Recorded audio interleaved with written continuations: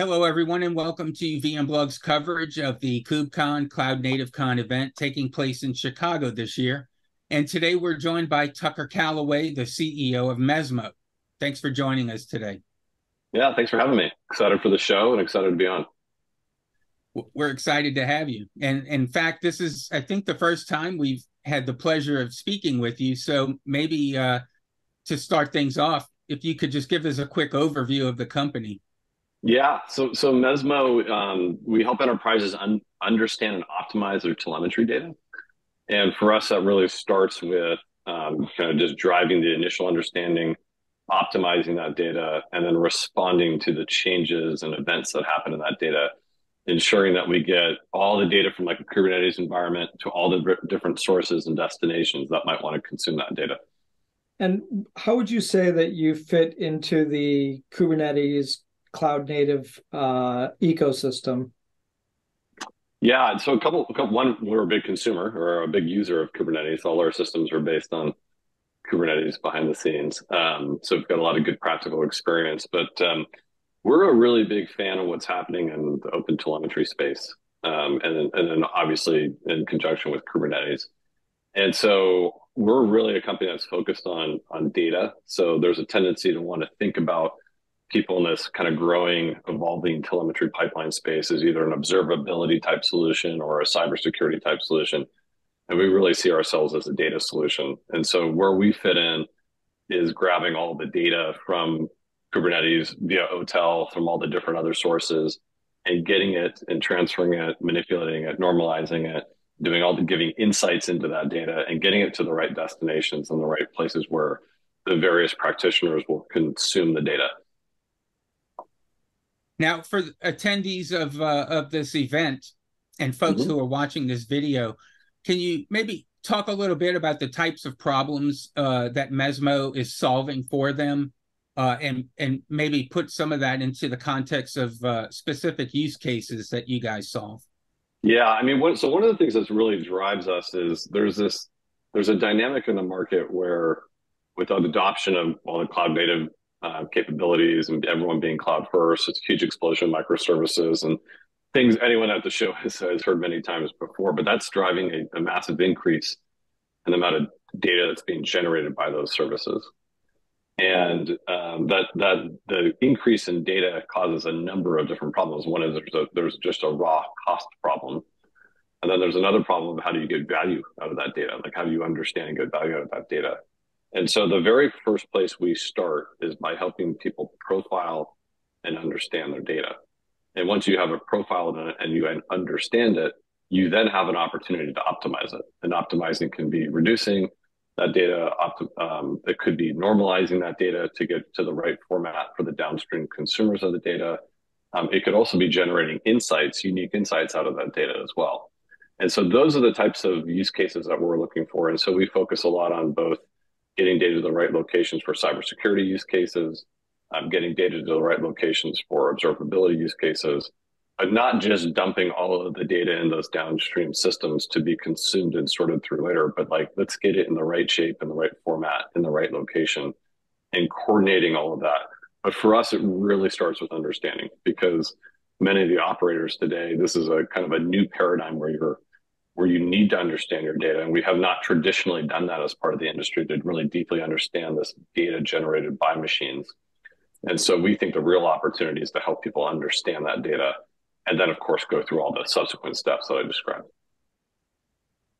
Now, you've already kind of touched on, what your technology does, but maybe if you can kind of go a little bit step further into the technology offering. And also, there's a lot of vendors that are going to be at the show, all, in competing markets. What would you say makes Mezmo stand out from the rest? Yeah, I think those are two questions there. I think what makes us stand out to start with is this focus on understanding. We have actually been operators in the space. So we were previously LogDNA. And so effectively, I ran a log management business for 2 or 3 years, and we struggled alongside our customers to help them provide cheaper ways to get more value out of the data. And what we understood was how little they understood about their data. And so again, that really laser focus on understanding is born out of our own experiences working really closely with our customers. From a technology standpoint, there's probably two main components to it. One or maybe three I'll cover. The first is our edge capability, which allows you to deploy a pipeline in your environment. And so you can do all the things you need to do within your environment. We control that centrally from our SaaS offering. And so our SaaS offering hosts our ability to both optimize as well as to have responsive pipelines. And what I mean by responsive pipelines is the ability to detect change in the data. So when you detect change, you know that you can get alerted and respond to that change. Or it might be an external change that drives like the context by which you care about the data. So for example, you may want to not collect a lot of data until there's a security event or until there's an incident where performance is degrading. At that point in time, you want to start to collect all the data because that data that wasn't important is now extremely important. So our pipeline actually can adapt to those external changes, take triggers and send triggers. And when it does that, it changes, we call it a responsive pipeline, but it changes the dynamics of its behavior to meet the current either threat or performance environment. Taking a lot of capabilities out or like decisions out of the hands of the SREs where appropriate, more configured, but like make it so they don't have to worry about those dynamics and they can focus on the things that they do, which is keeping the systems up and running and safe. Now, a lot of the sponsors of this event in particular, they usually leverage, KubeCon, CloudNativeCon to showcase something brand new without giving away any trade secrets. Are you announcing anything new at KubeCon this year that you can talk about? And if not, are there any announcements that you've made recently that you guys are going to be showcasing at your booth this year? Yeah, well, most of Mezmo as it is today, again, like I said, we were a log management company for a long time, but pretty much everything you'll see from us today is, you'll see at the conference is effectively new. We launched our very first MVP, like our first accessible basic pipeline at KubeCon last year. And that was not for public consumption. And then we actually made it publicly available in June. So we're about 4 or 5 months into the journey, but we're going to be releasing a ton of things. So I talked about data profiling, which is the underpinning driver for the data understanding. We're releasing our edge capability, which allows customers to deploy this capability in their environment. We're also launching our responsive pipelines, as well as a number of other features like recipes and pipelines as code, and the list goes on. But we've got quite a bit we've been working on over the last 3 or 4 months that will be coming together at KubeCon. So it's a great opportunity actually to come by our booth, see a demo, and see how all these capabilities and all our lessons over the last 5 to 7 years have come together. That's pretty exciting. One of the things that drives excitement at these shows is the keynote, where you can hear from thought leaders talking about the big picture and the futures. What are some of the trends that your company is interested in moving into 2024? Yeah, I mean, so they're pretty selfishly motivated, but we think that there's going to be this increasing growth in telemetry data. So we're excited to see how that unfolds. But I believe there'll be new ways of handling that data, new ways of managing that data. We've seen like a massive uptick in coverage of this space, where we see enterprises will start to take ownership of their telemetry data really for the first time at scale in 2024. So we're excited about that. We think there's going to be a lot to think about in 2024 about the general threat environment around cybersecurity. And I'll be really fascinated to see how some of the AI, LLM hype, how telemetry data starts to participate in that in a more meaningful way. It's one of the things that we've been thinking a lot about and having conversations with customers, which is how do you train and condition data to go drive those models, specifically that type of data that's being generated by machines. So we think there's going to be some interesting opportunities there. It's not entirely clear yet, but I do see some interesting trends there. You talked about a lot of the really cool new things that you guys are working on and have been building, and that you're going to be showcasing at the show. Obviously, there's going to be some great demos at your booth for any attendees to come by and see. But is there something maybe that we can see on this video in case folks aren't able to attend the show? Is there something maybe that we can demo? Yeah, let me give you a quick little sneak peek of what you can see at our booth. We'll highlight a couple of the main areas here. And we think about the world in three categories. We think about understanding, we think about optimizing, and we think about responding. So let me give you a quick overview of those three quick categories, and please, come by the booth to see more. Hi, my name is Chelsea Wright, and I'm on the customer success team here at Mezmo. Today, I'll be showing you how Mezmo Telemetry Pipeline can help you take control of your Kubernetes data. We'll organize today's workflow into 3 steps. First, we'll profile the data for understanding so that you can determine useful versus low-value data. We'll then optimize the data to reduce costs and improve insights. Finally, we'll show how Mezmo pipelines can be used in incident response processes. We'll be using mission-critical apps deployed in our Kubernetes cluster as a source of telemetry data for this demo, which are running as containers. Our Mezmo agent is deployed as a daemon set across the nodes within this Kubernetes cluster, which sends telemetry data to our pipelines deployed in our SaaS environment or Mezmo Edge if you prefer an on-prem solution. Let's jump into the demo. This workflow starts with understanding our data in order to then optimize and respond properly. We'll then have the option to optimize the data coming from the source using Mezmo's data profiler. This option will profile and identify patterns within our telemetry data in order to understand which transformations would be best to apply to optimize these events. When we tabulate the resulting pipeline events, we can see that the majority of the logs we're collecting are coming from the sources BZP logs, Kong proxy, and core DNS. 3 mission-critical apps managed by our SRE team. We can also see the patterns the data profiler has identified within the messages of these logs.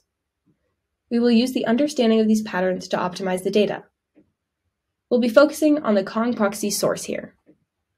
This source is producing 180 gigabytes or 147 million logs with the same message, which shows the status of our load balancer as being enabled. We also see similar patterns coming from our core DNS and BZP logs. Many of the logs are very similar, and we don't need to retain all of them. Now that we have an understanding of the data, we can take the next best steps to better control it. The messages from our Kong proxy app are important, but the redundancy is unhelpful. In fact, it's driving up observability costs unnecessarily. Optimization helps us to significantly reduce costs, but it also helps improve response times, as you'll see. So let's configure optimization within our pipeline. Mezmo will recommend recipes based on our data as you see here. Pre-configured recipes give you an out-of-the-box experience based on the results from the data profiler. As we see here, Mezmo has recommended recipes in response to patterns it identified in the events it analyzed, such as a redundancy reduction recipe and Kubernetes infra workflow recipe. The pipelines produced by these recipes would then have pre-configured processors already set up to handle these use cases, meaning with a few simple modifications, you'll have a fully functional pipeline up and ready to use. So let's take a look at a pipeline in action. Let's focus on optimizing the redundant message that we identified coming from our Kong proxy app. In this case, we're using our SaaS interface. However, pipeline can also be deployed in your local environment using Mezmo Edge, so no data leaves your network. We'll start off by setting up our route processor, which is going to use fields and events collected by our Mezmo agent along with conditional logic to properly send data downstream. This data will reach our second route processor, which is going to look for that balancer-enabled message, again using conditional logic in fields from our events. We'll send this content over to our events to metrics processor, which is going to transform all these events into counter metrics whose frequency we'll keep track of. We can also configure exactly what we want these metrics to look like by specifying which fields we'd like the metrics to include, either from the original event or a new value. Lastly, we'll aggregate these metrics every minute instead of sending them all to our downstream destination, which in this case is Mezmo log analysis. we can see exactly how these events are manipulated as they move through every processor by hitting tap egress. The original event is quite verbose and not easy to manage. However, after the event goes through our events to metrics processor, the metric is condensed and easy to send downstream. By condensing and aggregating these events, we also significantly reduce the data load and costs associated with hosting them on our observability platform. This is reflected in our usage dashboard, which shows that although we are ingressing almost 20 gigabytes of data, we're only egressing about half of it, slashing costs significantly. We can also send this data to any tool or team of our choosing. This increases collaboration and maintains service performance.